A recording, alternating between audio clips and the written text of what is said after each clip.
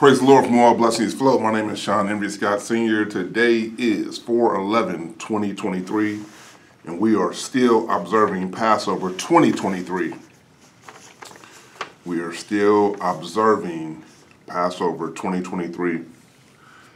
I am the visionary and founder of Team Jesus USA, Team Jesus USA Church, Team Jesus International, Witness Wear Ministry, Hand of God.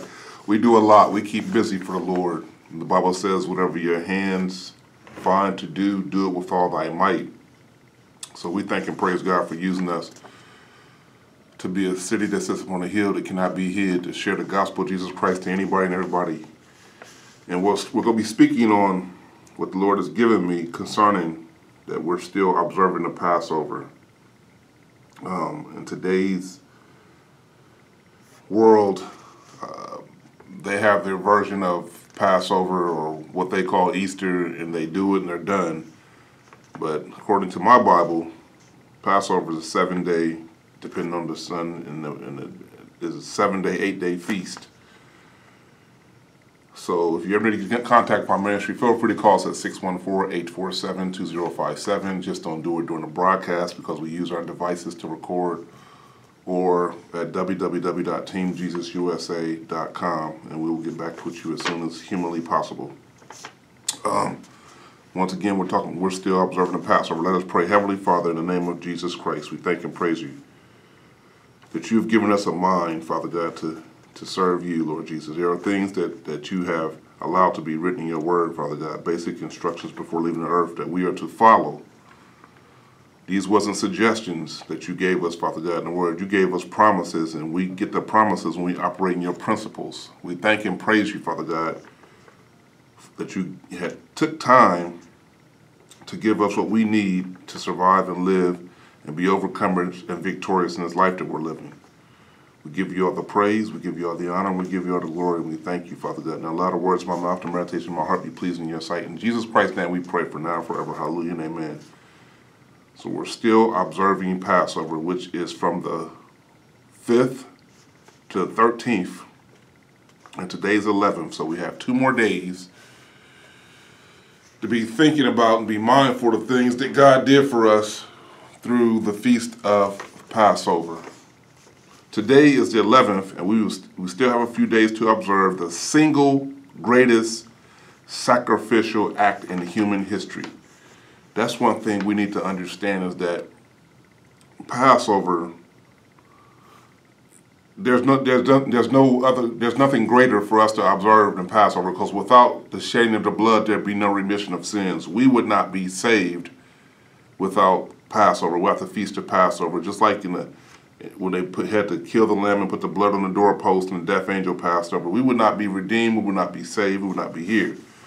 Passover is observed this year from the 5th to the 13th, and this is the beginning of the year for us who follow the Bible.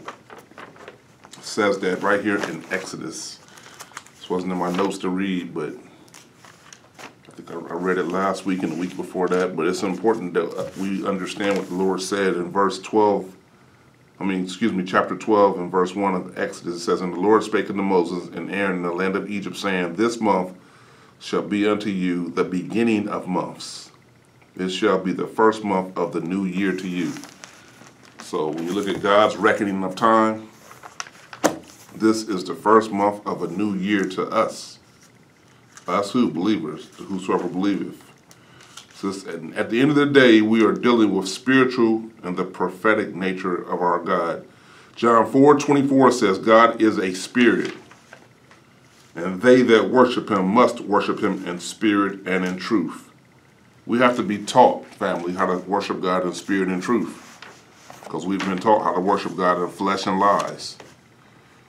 Said that to say the Old Testament was a shadow of things to come, a prophetic shadow, which can be found in Colossians 2:17, that says, which are a shadow of things to come, but the body is of Christ. In Hebrews 10:1 says, for the law, having a shadow of good things to come, and not the very image of the things, can never with those sacrifices, which they offer year by year continually, make the comers thereunto perfect. So the Lord gave us a prophetic shadow picture from the Old Testament. He had his prophets prophesy the coming Messiah and the things that Jesus would do when he showed up, so we would know who he was, is, and is to come. A shadow is a dark area or shape produced by a body coming between rays of light and a surface. So like I said, God gave us a shadow. It says, for the law having a shadow of good things to come. So the law was a shadow of good things to come. And the Bible in John talks about the light, a light that the world can't comprehend. That's why it's so important that we understand and realize that we don't do what the world do. They can't comprehend the things of God. They don't have his spirit. They don't even believe in him. So it is ironic that today, some focus only on what is known as the Last Supper, when Jesus clearly said it was the last. Talking about the cedar meal. You have those that focus, when they talk about the Passover, they focus on meal. It's getting more and more prevalent. It's like they go from one extreme to the next extreme. They went from celebrating the pagan version of Passover, which is Easter. Now they're only focusing on the meal, the cedar meal. It's amazing how we humans think. The Passover is more than a meal. It's more than that. That's why it's 7 to 8 days. And I say 7 to 8 because it was always depending on the moon. And those same people only observe Passover by eating a meal and on what they call Good Friday and the following Sunday, which is both wrong. There's no way in the world that a person can die on Friday and raise on Sunday and be 3 days in the tomb. So at some point, family, we need to come to the truth of the word and walk in the truth of the word. The truth, the whole truth, and nothing but the truth. It's like year by year, and yet we're still talking about this because we're still in the midst of the Passover. The point is, the Passover is so much more than a meal or a service or a gathering in a building, which is why it is an 8-day feast, not something that the council of men can change for the convenience of the people or themselves. If you do research on how it went from being an 8-day feast to what they call Easter, Google it. And you will find out there was a council led by Constantine that changed Passover to Easter. Now, when did God give man the authority to change anything in his word? Never. Man has never been given the right or authority to change anything that he had wrote in his word. The Passover was established in Exodus chapter 12. Jesus fulfilled it. He didn't destroy the law. He fulfilled it in the Gospels. It helped them understand that I have not come to destroy, think not that I have come to destroy the law or the prophets, but to fulfill them. He fulfilled what he allowed them to speak and do as a shadow. So we're going to be in Luke 22.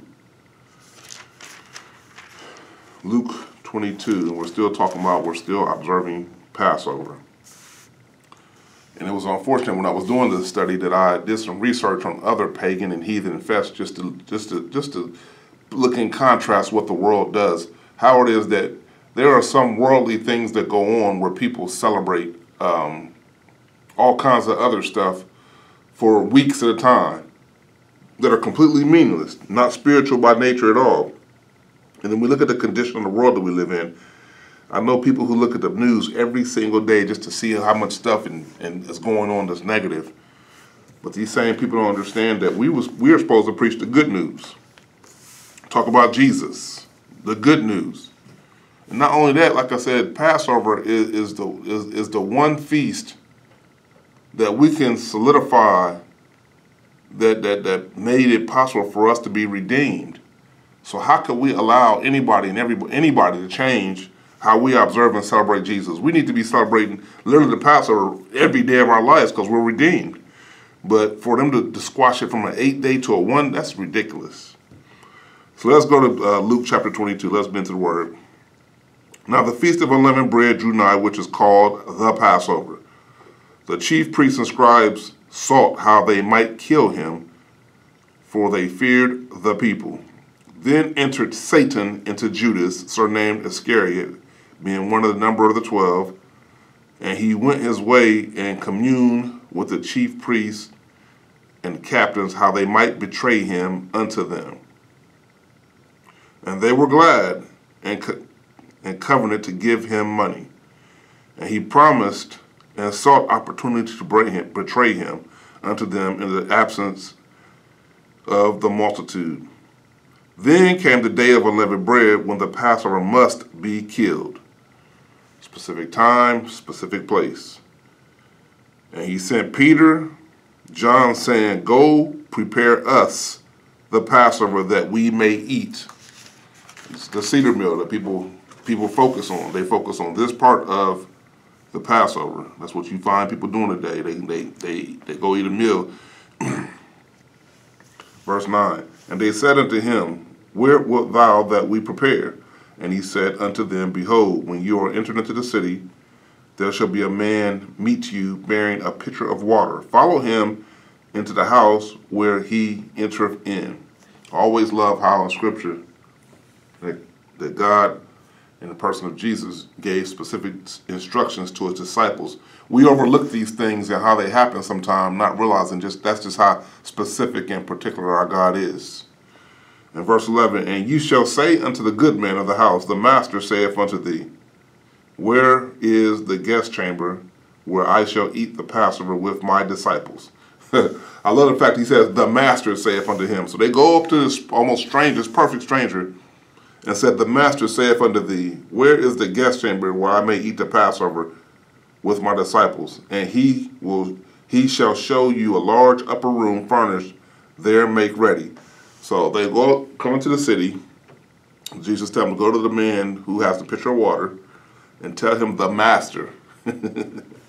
13, and they went and found as he had said unto them, and made ready the Passover. So they prepared the things for the meal, which we know today as a cedar meal. 14, and when the hour was come, he sat down, and the 12 apostles with him. And he said unto them, With desire I have desired to eat this Passover with you before I suffer. So there's been some debate, but the Bible, we know that Jesus, being 33 years of age or around that age, that he had observed the Passover all the way up until this point. There are two scriptures that reinforce this. Luke 24, hold on for a second. Luke 2 and 41. I'm going to turn that real quick. I'm going to show you how it was that Jesus observed the Passover before he allowed himself to be the Passover lamb. Some might wonder, what did Jesus do before the Last Supper? Well, all the way from a child up, according to Scripture, he observed the Passover, which is what we're supposed to do. Luke chapter 2. Man, that's a lot. 2:41 says, Now his parents went to Jerusalem every year at the feast of the Passover. So the scriptures let us know that Mary, Joseph, and Jesus went every year to Jerusalem for the feast of the Passover. So without a shadow of any doubt, we understand that Mary, Joseph, and Jesus observed the Passover every year. It's just that this is the year that we're reading about that he was to become the Passover lamb. Years before, he ate the lamb. This particular year, like he told his disciples, that he's waited and he desired to have this Passover with them. And 15, he said unto them, With desire, I have desired to eat this Passover with you before I suffer. So he made it clear what was going to happen to him at this appointed time. This is stuff that nobody can change. He solidified things in Scripture according to his word that nobody can change. Nobody can go, no council can get together, no board can get together and say, hey, let's change the Passover from this to that. I have a real problem with we as believers allowing anybody to change what God told us to do in his word under any circumstances. I will have a hard time being part of a fellowship where they change the word to do what they want to do. Also in John chapter 2, verse 13, it says, and the Jews' Passover was at hand, and Jesus went up to Jerusalem. So that was two places in Scripture where it was made clear beyond a shadow of any and every doubt that Jesus observed the Passover. Now back to Luke chapter 22, verse 15. And he said unto them, with desire I have desired to eat this Passover with you before I suffer. This was the appointed time that Jesus would become the sacrificial Passover lamb for the world. For I say unto you, I will not any more eat thereof until it be fulfilled in the kingdom of God. And he took the cup and gave thanks and said, take this and divide it among yourselves. For I say unto you, I will not drink of the fruit of the vine until the kingdom of God shall come. And he took bread and gave thanks and brake it, and gave it to them, saying, this is my body, which is given for you. This do in remembrance of me. So that's the memorial and what we do when we generally take communion. We do it in remembrance of the sacrifice that Jesus Christ made for us. So we do take communion more often than we observe the Passover, obviously. 20, likewise, also the cup after the supper, saying, this cup is the New Testament in my blood, which is shed for you. So he literally let you know this is the New Testament in my blood. In other words, he is about to fulfill the law and scriptures so they no longer have to do it the way they used to do it. And he's telling them that right now. But behold, the hand of him that betrayeth me is with me on the table. And truly the Son of Man goeth as it was determined, but woe unto that man in whom he is betrayed. So the scripture just let us know and reveal to us, and truly the Son of Man goeth, and it was determined. He said it was determined, meaning it was already set, it was already wrote, it was already prophesied. In Psalms, it reads, and it talks about the betrayer. It doesn't say Judas by name, but it talks about the betrayer that would betray Jesus. So everything the Lord said, or everything he did, he had a prophet prophesy about before he did it. Verse 23 in Luke chapter 22. And he began to inquire among themselves, and they began to inquire among themselves which of them it was that should do this thing. So they was examining themselves. Am I going to be the one to betray him? They literally did not know if it was they going to do anything wrong to betray Jesus. And that's a good, humble way to approach anything, because in this day and time, generally when you talk to believers, they're defensive about the fact that they may or may not have done anything against the Lord. You know, you have more people just want to defend the fact, their actions, instead of just examining themselves to make sure they're in the faith. 24, and there was also a strife among them, which of them should be accounted the greatest. And he said unto them in verse 25, the kings of the Gentiles exercise lordship over them, and they that exercise authority upon them are called benefactors. But you shall not be so. But he that is greatest among you, let him be as the younger, and he that is chief as he that doeth serve. For whether it is greater he that sitteth at meat or he that serveth, is not he that sitteth at meat, but I am among you as he that serveth. Ye are they which have continued with me in my temptations. And I appoint unto you a kingdom, as my Father have appointed unto me, that you may eat, drink at my table in my kingdom, and sit on the thrones judging the 12 tribes of Israel. And he said, Lord, said Simon, Simon, behold, Satan desire to have you, but he says, Satan desires to have you, that you may be sifted, you as wheat. And Jesus let him know, but I have prayed for thee, that thy faith fail not. So understand this. This is a very good point to understand, that when Satan comes after you, he's after your faith. I know a lot of times people will get attacked in their health, in their finances, or in their family. And what they don't understand is that Satan wants your faith. He wants you to depart from the faith. He wants to break faith between you and the Lord. So that's why he's attacking you.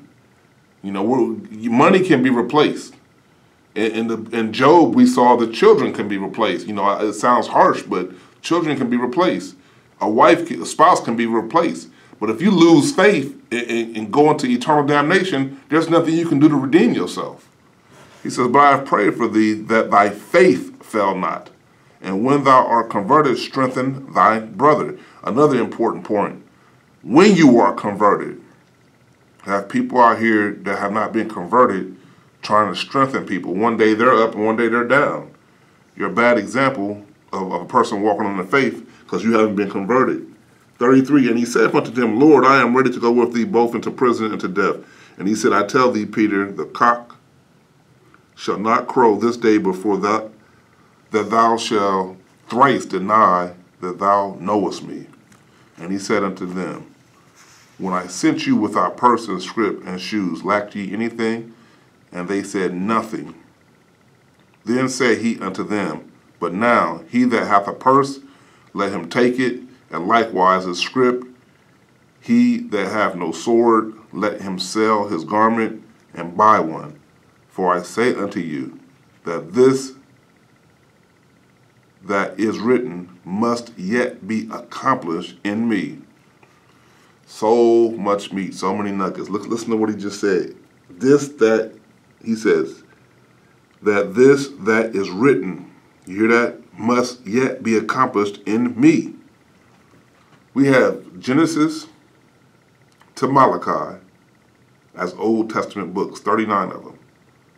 Everything that was written. Let me go to this scripture real quick. That stopped my notes, but I hear the Spirit. 24, 27. It's important for us to understand what the Spirit is saying to us right now. In Luke 24:27, and beginning at Moses and all the prophets, he expounded unto them in all the scriptures the things concerning himself. So at Moses and all the prophets, he expounded unto them in all the scriptures the things. So from Genesis, actually to Revelation, but we're speaking only from Genesis to Malachi because those are known as the Old Testament books. He spoke of things concerning himself. We are literally being taught Jesus through the scriptures. He says, for I say unto you that this that is written must yet be accomplished. So he had prophets. The law was done as a shadow. He had prophets speak concerning the things that he will fulfill concerning the law so that we could be redeemed. I'm trying not to lose anybody. It's not deep, but it's important that we understand the process that God used to save our souls for eternity. When we don't understand these things, we will go for anything. We'll go for everything. We will allow this present world to dictate the promises of God, and you cannot do that. In order to receive the promises, you have to operate in God's principles. You cannot get God's promises doing what the world is dictating for you to do. Excuse me. 37 again, we almost there with this set of scriptures. For I say unto you that this that is written, and at that particular time it was the Old Testament, must be accomplished in me. And he was reckoned among the transgressors, for the things concerning me have an end. And I want to say this also. I know I'm really drilling this point, but I want to say this. Don't you realize that the Pharisees, the scribes, and the Sadducees that was used to deliver Jesus to the Romans had the scrolls? They had access to the scrolls. They was reading it. They was reading the law. They was reading the prophets, and they did not understand who Jesus was. They missed it. They literally missed it, and was used to deliver Jesus to the Romans to be crucified. Which for us, yes, is great because we was redeemed by his blood, but at the same time, Jesus told Pilate that the ones that have delivered me to you has the greater sin. So even though they were used to fulfill scripture that needed to be fulfilled for us to be saved, they still committed a sin in doing that. Hope that didn't fly over your head. And I said that to say this, though, they were Jews. They were his brothers. His own brothers did this to him.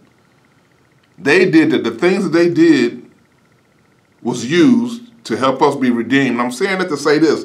There are believers today in 2023 who are preaching the gospel of Jesus Christ according to the world, not the Bible, and not according to Jesus Christ. They're doing it based off of what their eyes see, their ears hear, and not by the Spirit of the living God. And he said, for I say unto you in 37 and 22 of Luke, for I say unto you that this that is written must be accomplished in me. Saying this, that everything that God has instructed us and called us to do, to preach and teach, is written. It is all written. We don't never go off script. We don't never just make up what we want to make up and say. We say what's written. That's why I read the scripture. And he was reckoned among the transgressors, for the things concerning me have an end. Verse 38, and they said, Lord, behold, here are 2 swords. And he said unto them, it is enough. It is enough. So we're still observing the Passover. Now I want to speak on the cedar meal for a minute here, because like I said, that's the one thing that people seem to have clinged to. That they'll do the cedar meal on Good Friday, as they call it that, which is, you can't call it that because it's not a Good Friday, because the word Friday wasn't. I don't know why it's so hard for us to say what the Bible said. Jesus didn't name the days, he numbered the days. And I honestly believe if we as believers as a whole start doing what the Bible says, everybody else will have to follow suit versus the other way around. So the cedar meal, we're going to talk about that when it was first established in Exodus 12, going back to verse 1. And the Lord spake unto Moses and Aaron in the land of Egypt, saying, and this month shall be unto you the beginning of months. It shall be the first month of the year to you. That's why this time is called spring. I know they say spring forward, fall back. It's called spring for a reason. That's why I love the Lord, because he's so prophetic and perfect in his ways. This month shall be unto you the beginning of months. It shall be the first month of the year to you, which will help people also understand the birth of Jesus Christ when they understand spring. Back to verse 3 in chapter 12. Speak ye unto the congregation of Israel, saying, on the 10th day of this month shall you take to them every man a lamb according to the house of their fathers, a lamb for a house. And if the household be too little for the lamb, let him and his neighbor next unto the house take it according to the number of souls, every man according to his eating, shall make your count for the lamb. Your lamb shall be without blemish, a male of the first year. You shall take it out from the sheep or from the goats. You shall keep it until the 14th day of the same month, and the whole assembly of the congregation shall kill it in the evening. Verse 7, and they shall take the blood and strike it on the 2 side posts of the upper doors posts of the houses, wherein they shall eat it. God's given instructions after they got delivered from 430 years of bondage. Verse 8, and they shall eat of the flesh in that night, roast with fire, and unleavened bread, and with bitter herbs they shall eat it. So this is the part that the modern church follow for whatever reason. They have chosen to make what they call Easter about the cedar meal, and they still call it Easter, and then they still say Good Friday, and they still do Sunday, which is so backwards. Now verse 9, eat not of it raw nor sodden at all with water, but roast with fire his head with his legs, and with prudence thereof. And ye shall let nothing of it remain until the morning. And that which remaineth of it until the morning you shall burn with fire. And thus shall eat it with your loins girded, shoes on your feet, and with your staff in your hand. And ye shall eat it in haste. It is the Lord's Passover. Excuse me. Not the Jews' Passover, not the Hebrews' Passover. It's the Lord's Passover. The body of believers is made up of many different races, genders, male, female, and cultures and colors. It's a huge mistake when people try to put things in a box. We attempt to observe the time and the season and the meal, but what about everything else concerning Passover? It's important that we understand beyond a shadow of any and every doubt what Passover is all about. And if we, in our ministry, like I said, we prepare for the feast like we're about to start preparing for Pentecost by preaching and teaching on it a month in advance. How can the people understand what the Bible says concerning these holy times, these high holy times and appointed times, Moedim, if we don't educate our people on them? You know, I'm almost insulted when I hear some of the things that people are talking about from the pulpit, from that elevated place. I'm like, what are you talking about? That has nothing to do with Jesus or the Word of the living God. In Acts 18:21, we are reminded, but bade them farewell, saying, I must by all means keep the feast that cometh in Jerusalem, but I will return again unto you, if God will. And he sailed from Ephesians, talking about the Apostle Paul keeping the Passover. And I got these scriptures to reinforce and help people understand that even after Jesus allowed them to crucify him and God rose him from the dead, they were still keeping the Passover. In Acts chapter 20, verses 6, it says, and we sailed away from Philippi after the days of unleavened bread, and came into Troas in 5 days, where we abode 7 days for the Passover. That's what they did. They did what they were taught to do. And generally, that's what people will do. If we taught people to observe the Passover the way the Bible said do it, what you think they're going to do? People, we baptized 2 folks last week doing outreach outside. First time they got a pool out there, a baptismal pool, and they got baptized. So they're new babes in Christ. So whatever we teach them to do according to the Word is generally what they're going to do. It's unfortunate that people come into the kingdom and are taught the pagan version of things, not the scriptural, biblical version of things. So then when you tell them about something and it doesn't line up with the Word of God, that's confusion.